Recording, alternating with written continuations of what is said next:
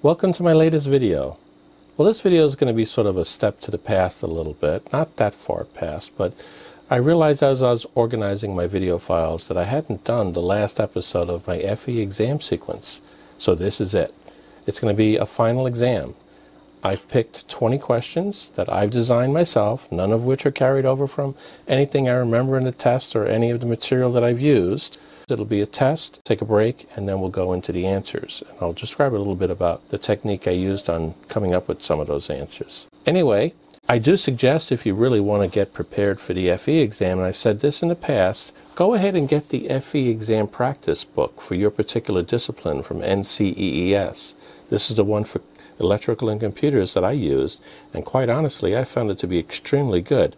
I found questions in here that were really helpful in taking my test. Not to say that you'll wind up with the same test I did, unlikely, because they change it every quarter, but every little bit helps. So hopefully you get something out of this, you do well in this test, try to keep it under an hour, right? 20 questions. If you did, I hope you'd consider subscribing to my channel.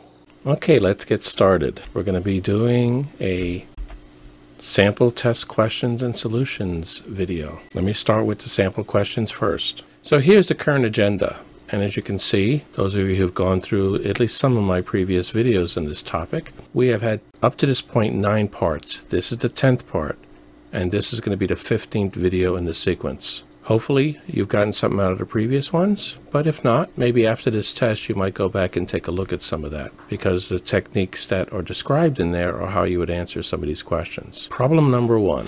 You purchase a machine press that will be used for 10 years. The purchase price is $15,000. The annual maintenance contract is $1,000, and the salvage value at the end of that period is $5,500. The effective annual interest rate happens to be 6%. What is the total cost over the life of the press in present value? Problem number 2. What is the inverse normal when sigma is equal to 0.22, area equals 0.75, and the mean, mu, is 0.95. These are the possible choices of answers you have. One of those is right.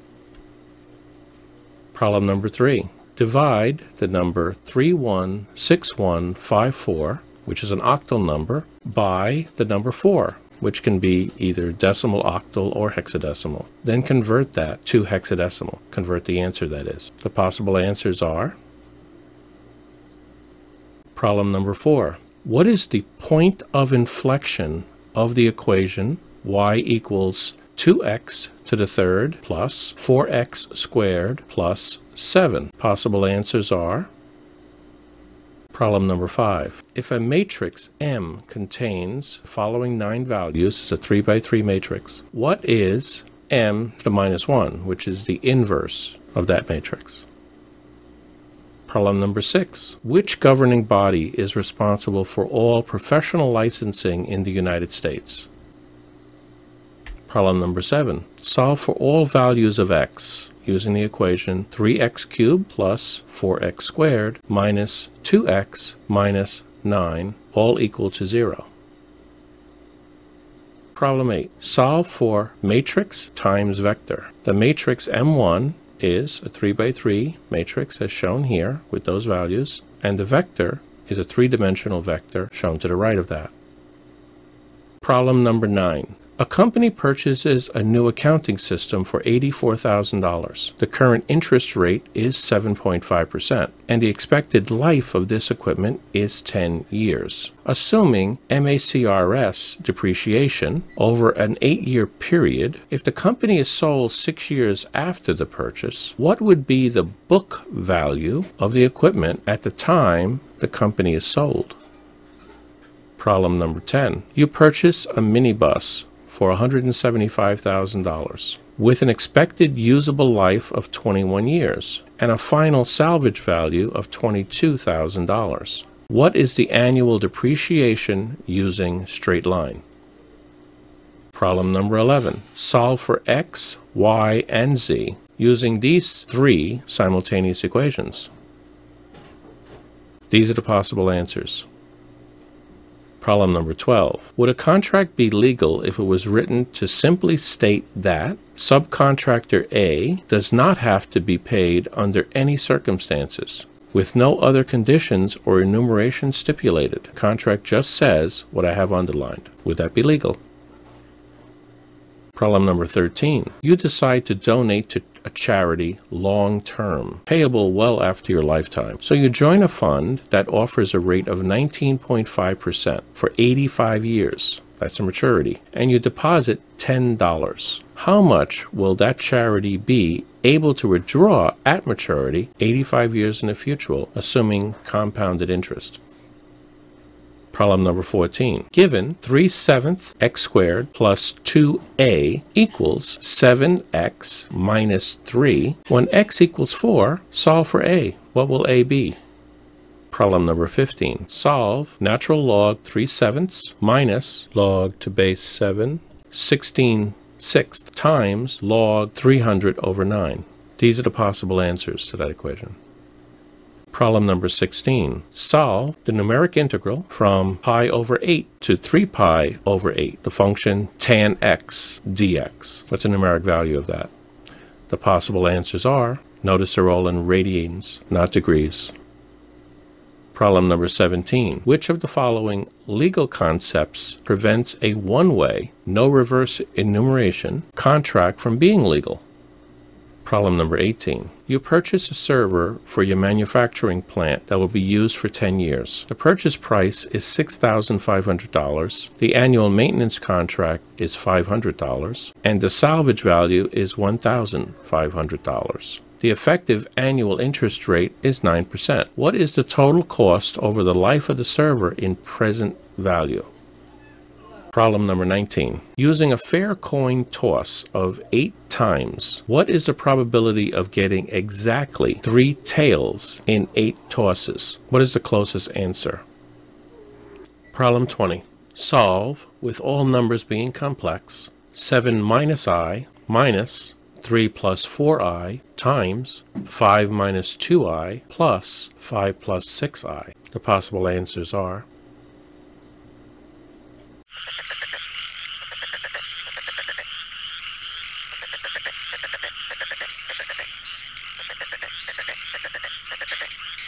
Okay, let's solve this guy.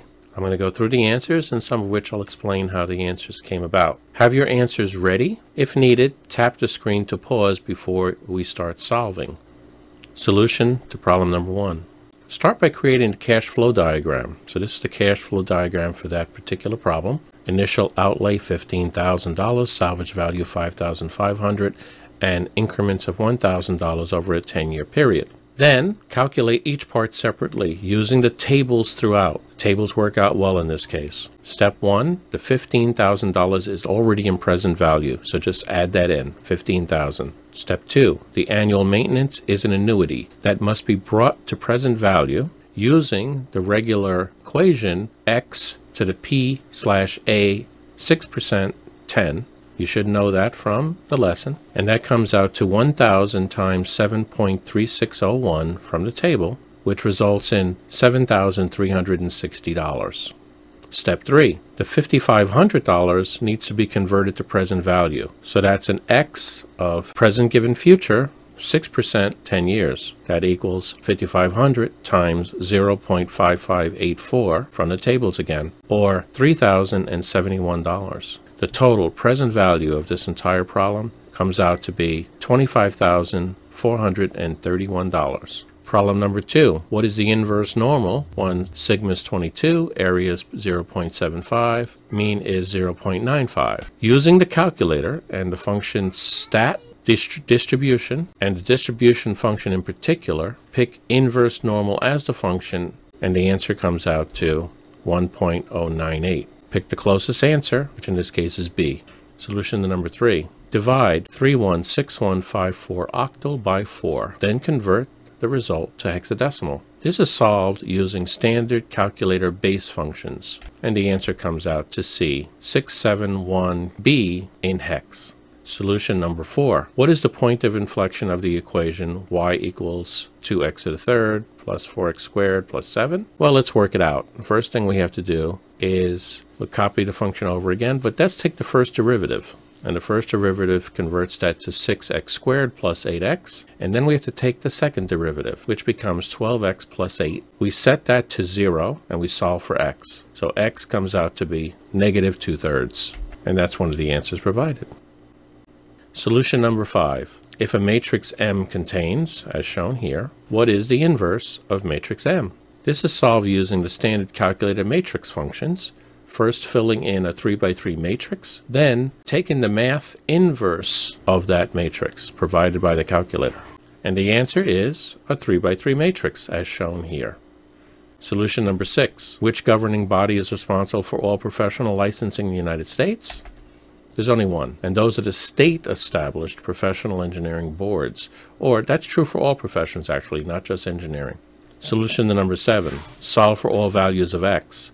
Now, if you look at this, it probably has 3 values, but we used a calculator, standard polysolve function, and it just so happens that 2 of the values came out to be the same. So even though it did show an x1, an x2, and an x3, x3 was equivalent to x2 in this case, so we really only have 2 solutions to this problem. Solution number 8. Solve for a matrix times a vector with the 2 given here, again using the matrix and vector functions on the calculator. It actually comes out to the actual function displayed in the calculator as a bracketed a times a bracketed small u. The answer is, as you can see here, a vector. Solution number 9. Well, you start by calculating the total depreciation taken on that equipment up to the point of the company's sale. Add the first 6 values from the 10-year MACRS recovery table given by the IRS, which are shown here. They total up to 70.51. You then multiply the original purchase price by the factor calculated in step 1 by 100. And finally, you calculate the book value by subtracting the total claimed depreciation from the original purchase price that's claimed up to that point. So the book value comes out to be $24,772, which is the value that should be considered in the actual sale price of the company. Solution number 10 is the purchase of the minibus, $175,000, 21 years. Using straight line formula, depreciation, D sub j, $175,000 minus $22,000 divided by 21, got to subtract the salvage value. That becomes $153,000 divided by 21, or $7,285.71 that you can depreciate on this minibus each year. Solution number 11, solve for x, y, and z given this 3-level simultaneous equation. You use the standard calculator syssolve function to solve this one. Of the choices given, C becomes the right answer. Solution number 12. Would a contract be legal who was written simply that stated, subcontractor A does not have to be paid under any circumstances, just like that, and there were no other conditions or enumeration stipulated other than what you see underlined? No, that is not legal in U.S. law. Now, I'm not a lawyer, but it's right out of the textbook, so you can look this one up. Solution number 13. You use future given present calculation. However, this is not something you're going to find in the table, so you're going to have to use the actual formula. The formula for this one is pretty simple. Bracketed I plus 1 to the nth power, the nth being the number of years, or 85. Therefore, if you solve that on a calculator, you get $3,769,397.60. Pretty good sum for a $10 investment. That's the power of compounded interest for long terms. Solution number 14. Given this equation, that 37x squared plus 2a equals 7x minus 3, and then assuming that x is 4, you solve this using the calculator using the numsolve function. The value of a comes out to 9.07, rounded, but that is the value. And the fact that L minus R equals 0, as I explained in the lesson on this particular topic, that means that is an answer exactly. Solution number 15. Solve natural log 3/7 minus log 16 over 6, that's the base 7, times log 300 over 9, which is base 10 by default. You solve that using the single key on the calculator for natural log, log, and log to any base you want. The answer comes out to B of the ones given, negative 1.61. Rounded a little, but that's the answer. Solution number 16. Find the area under a sine curve from points pi over 2 to 3 pi over 4. We use a calculator, numerical integration for this, but do make sure that your angles are set to radians, not degrees. The answer will be, in this case, 0.881 rad, rounded a little bit, D in this case. And this is the original equation, and you'll see this actually in the calculated display when you type it in. When you hit enter, you will get that answer as described here. Solution number 17. Which of the following legal concepts prevents one-way, no reverse enumeration contract from being legal? Sort of like the previous problem we saw related to this. Of the choices given, it is quid pro quo. And you can look that one up in the textbook as well, although I'm not a lawyer, so please look it up or consult a lawyer for either this problem or the previous one where legalities are mentioned. Solution number 18. You start again by creating a cash flow diagram. In this case, you start out with the initial outlay of $6,500. You actually have at the end of it a salvage value of $1,500, and then along the way you're paying $500 each year for maintaining that equipment. Well, this one you can't find in the tables the actual percentage of interest that this problem requires. So you have to pick the value before it and the value after it, two different tables. And then you have to basically do a linear interpolation of them. And we had to do that for both step 2 and step 3. So out of the table, you see the values that we came up with and what the final interpolation of each of those was. So now let's go through it. You then calculate each part separately using the tables. Again, in this case, including the interpolated values from the tables. Step 1, the $6,500 is already in present value, so just take it, jot it down. Step 2, the annual maintenance is an annuity that must be brought to present value. That comes out to 500 times the value right out of the table that we calculated above, which is a 6.4274, which is interpolated, or $3,213.70. Step 3, you need to take the $1,500 that's a future value, bring it to present. Again, the interpolated value out of the table, $1,500 times that comes out to $636.60. When you add it all together, the total present value of this deal, $10,350.30. Solution number 19. Using a fair coin toss of 8 times, what is the probability of getting exactly 3 tails amongst those 8 tosses? Closest answer. Well, this one you again use the calculator. You have to use statistical functions. The particular function is distribution. It's a binomial distribution called a binomial PDF or single binomial PDF. You have to type in these values into the calculator. How many trials N of 8, the success factor P of 0.5, because this is a 50-50 chance when you toss a coin, so the probability is 0.5, and the number of tosses that you want to come up with the same value is 3. When you plug it in, the calculator comes up with 0.21875, which is choice C, rounded amongst the choices given. And finally, solve this equation. It is using all complex numbers, and you have to type in each of these things and the appropriate sign. Ideally, though, you should separate them with right and left parens. It'll look like what's displayed there on the bottom, bracketed, each of the separate functions, and then the larger functions between the brackets to make sure you get the precedence right. But when you do hit enter, if you did it that way, you will get choice A, -11 minus 9i. So how did you do? Just keep in mind, you only have 2.909 minutes on average to answer any single FE question. Did you get all 20 questions answered within a total of 58 minutes and 10 seconds? Hopefully you did. Did you get at least 12 of those answers correct or more? Been better if you got 13 or 14, but 12 would squeak you through. Well, if you achieve both of those metrics, you're probably ready to go. That's a great job. Well, this is the end of the FE sequence. However, I will make a whole new sequence for PE. Now, since there are a lot of PEs, 20 some odd of them, I'm going to have to stick to the general topics that all the PEs would have. So I'm not going to cover any discipline-specific material on those lessons either. So keep on the lookout for them. Hopefully you'll subscribe to my channel, and you'll be able to get notices of that. Okay, that concludes my FE exam final part 10, but video 15. And in this particular video, you've taken a test. Hopefully you did well in it. I really hope that you've gone through the other videos and you found it useful. So if you did, and you're planning on taking your test, I guess after all this is over, please consider subscribing to my channel. Just click on the little head that'll pop up here in a moment, follow along and subscribe. It would really be helpful. Anyway, until the next time, take care and thanks for watching.